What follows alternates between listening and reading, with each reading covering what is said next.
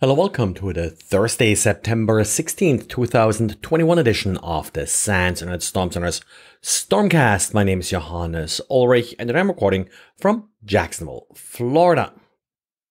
Brad today dropped one of his usual diaries, including packet captures and everything you need to reconstruct and follow the lessons that Brad is teaching you here. And in this case, Brad is illustrating the latest Hancitor campaign. Now, Hancitor is essentially a malware delivery mechanism. In the past, it often has used Google Cloud features in order to deliver its malware, like, for example, docs.google.com or feedproxy.google.com.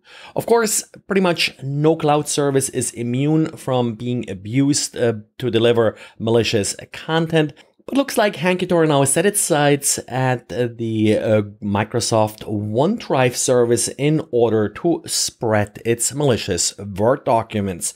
With that, it also changed strategies a little bit.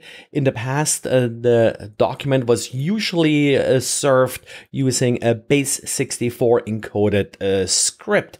But in this most recent Hancitor version, it essentially just points to a Microsoft OneDrive URL. Of course, malware campaigns always try to mix up things a little bit as detection is catching up. Also, as detection of these cloud providers may make the dwell time that the malware achieves inside these clouds a little bit too short to be fully effective. So that's when they may, for example, switch to a different cloud in order to gain the full effect of the samples they are preparing. So remember yesterday when I talked about Microsoft's Patch Tuesday and I pointed out that Microsoft did patch critical vulnerabilities in the Open Management Infrastructure, or OMI, and I wasn't really sure how widely this particular product was used. It's an open product that Microsoft also published on GitHub.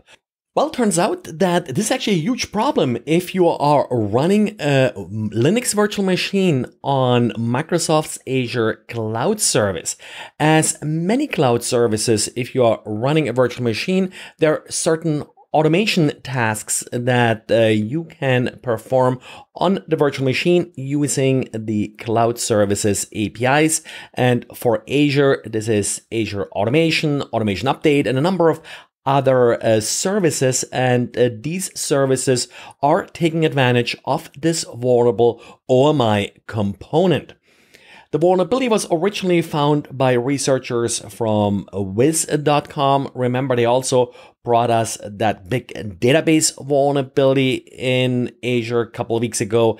And what this amounts to is that many Linux virtual machines on Azure are extremely vulnerable and easily taken over, and commands may be executed using root privileges.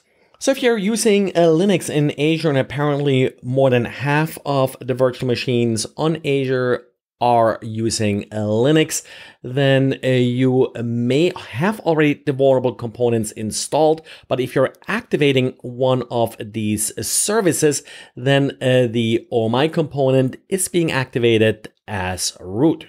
Once activated, these components listen for HTTPS requests on a couple different ports, 5986, 5985, and 1270.